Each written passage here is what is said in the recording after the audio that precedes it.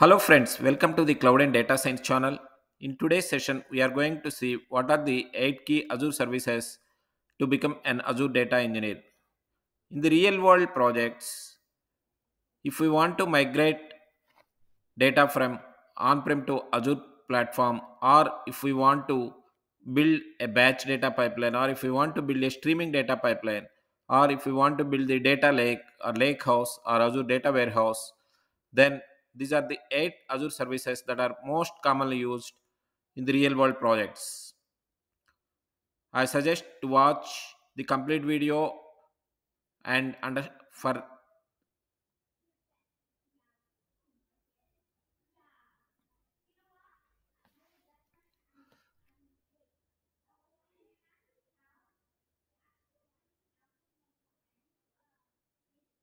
I suggest to watch the complete video so that you can understand the 8 key Azure resources. Then if you practice by creating free Azure account, that will help you to become the Azure data engineer. First one is Azure Data Lake Storage. Azure Data Lake Storage is also called ADLS,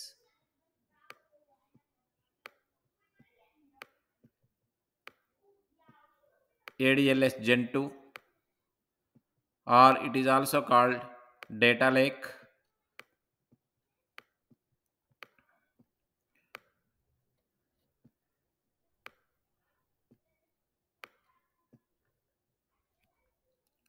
It is a data storage platform in the Azure, and it eliminates data silos with a single storage platform. It provides various storage tiers to optimize the cost, like hard tier, cold tier, or archive tier.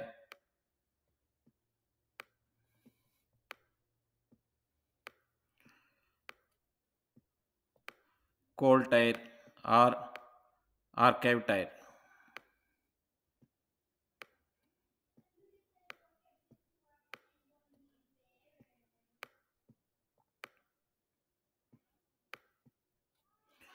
The security is implemented by Azure Active Directory and role-based access control. If you want to connect to the Azure Data Lake from on-prem, you can use OAuth, Azure Active Directory, and we can maintain role-based access control for various containers in the Azure Data Lake storage.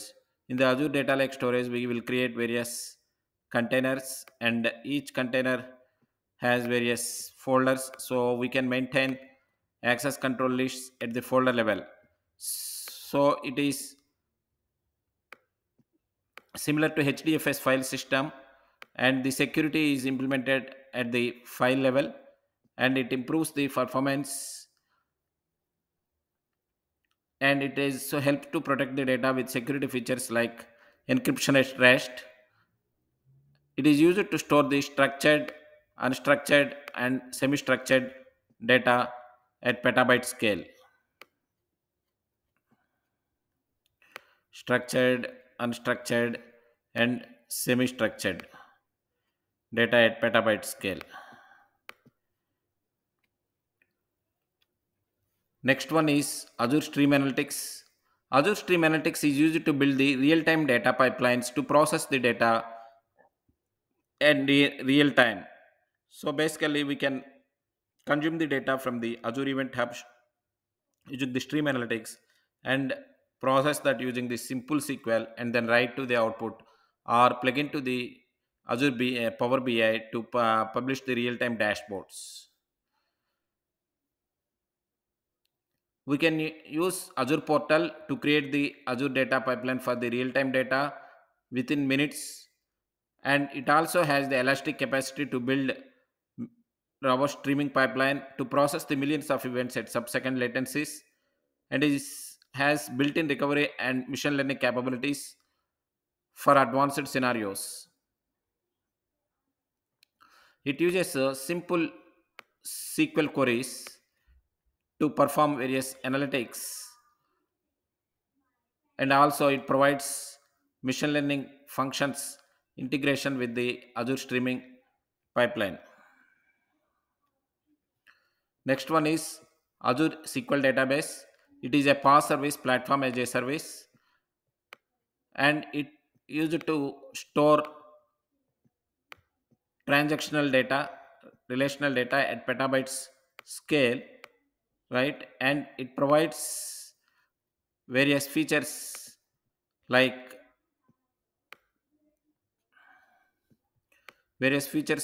hyperscale and elastic pool.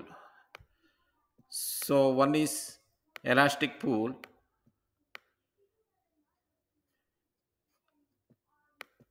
elastic pool, and second one is hyperscale. Elastic pool is nothing but various databases within the same SQL server can share the resources, compute, so that the unused resources will be used effectively for the based on the load. And hyperscale, it provides horizontally scalable storage and compute to support at large scale data loads. Next one, fourth one is Azure Cosmos database. This is the NoSQL database. It provides various APIs like Cassandra API, MongoData API, Gremlin API to store document data, JSON data, and graphical data. Core SQL database API. It is horizontally scalable. It provides very high availability and low latency, milliseconds of response, and 5 nines availability. Azure Cosmos DB also provides various consistency levels. Okay, so it is basically NoSQL database, and here we will create within the database containers and our collections. These are similar to tables in SQL database, and within the container we will store the documents or items. Okay, next one is fifth one, Azure Data Factory. Azure Data Factory basically is used to migrate the data from on-prem to Azure platform. We can use self-hosted integration runtime to migrate the data from on-prem to, this is nothing but a compute self-hosted integration runtime, and it is used to build the batch data pipelines, and it is used to integrate various other Azure services, like we can call the Databricks notebook or stored procedure, and we can orchestrate workflow end to end. We can automate by scheduling the jobs. It also has the data flow. Various using the data flow, we can perform various data transformations and data processing. And we can integrate with either Azure Data Lake or other databases like Azure SQL database and Azure Cosmos database. So we can read the data and do some processing using the data flow and data factory and write the data. Next one, sixth one, Azure Databricks. Azure Databricks is a unified platform to run all types of analytics workbase. Basically, it is built based on the Spark clusters. And here we can use various notebooks, either using the PySpark or Scala or Java to process the data. And we can perform various complex and logic to process the transformations, to process the data at petabyte scale. And it also has the ML flow for building the models, training the models, and then entire life cycle we can maintain. We can track the life cycle of the ML models. Next one is Azure Synapse. Azure Synapse is a lake house where we can implement either Spark pools or dedicated SQL pools or serverless SQL pools. Using the Spark notebooks, we can again do the data processing either PySpark or either other language. And in Azure Synapse, we can also integrate with Power BI. After processing the data, we can publish the metrics or directly integrate with the dashboard. We will perform data warehousing and big data analytics here. Azure Synapse also supports Delta Lake, where we will Delta format, where we will able to update the data and merge the data. So Azure Synapse basically used to build the data lakes, Delta lakes, and also lake houses. We can integrate with various data pipelines to automate the pipeline, similar to Data Factory using the Azure Synapse. It also provides various connectors to integrate with other Azure resources. The last one is Azure Data Explorer. I heard so many people are confused with Azure Data Explorer with Storage Explorer. Storage Explorer is different from the Azure Data Explorer. Azure Data Explorer is a analytic platform where we can perform analytics using the Kusto query. It is Kusto query language, very high performance language, and on the petabytes of scale. Basically, it is used to perform analytics on time series and telemetry data. It supports graphical data and very efficient to perform the analytics on the JSON format data. We can also integrate with Azure Synapse.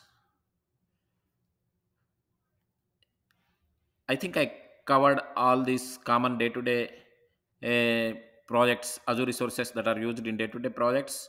If you install free Azure account and practice all these Azure resources, eight services, you will become um, you will be able to implement these Azure services in your real world projects. Thanks for watching. If you have not subscribed yet, please don't forget to subscribe for more interesting videos. Thank you. Bye bye.